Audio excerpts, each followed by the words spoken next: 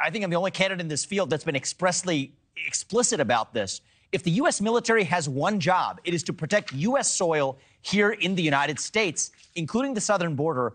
And treating the cartels like terrorists doesn't just mean freezing their assets, which is what some believe.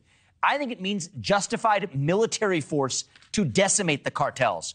Osama bin Laden style, Soleimani style. This is doable. And this is something that I actually expect to do as the next president of the United States in the first 6 months. And I think it's important to do it in one cycle, because the key with the cartels is you can't give them one cycle of adaptation. It has to be done in one cycle of aggressive shock and awe.